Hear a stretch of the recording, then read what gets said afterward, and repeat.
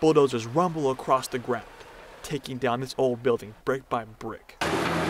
But Thomas Pelewski sees past the destruction, because the end of the building is the beginning of his and his wife Dee's dream for the county.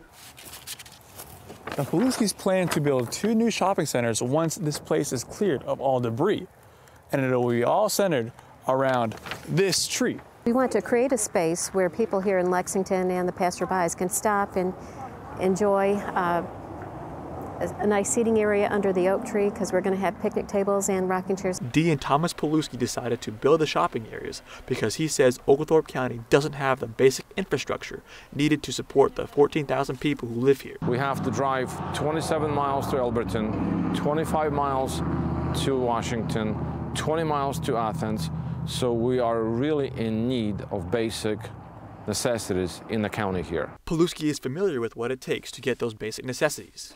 He came to the United States from Poland as a teenager with nothing.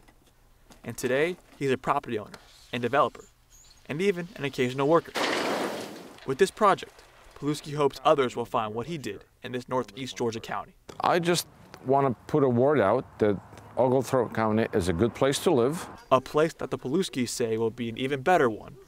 Bulldozers will continue to plow and dig until the new centers are open.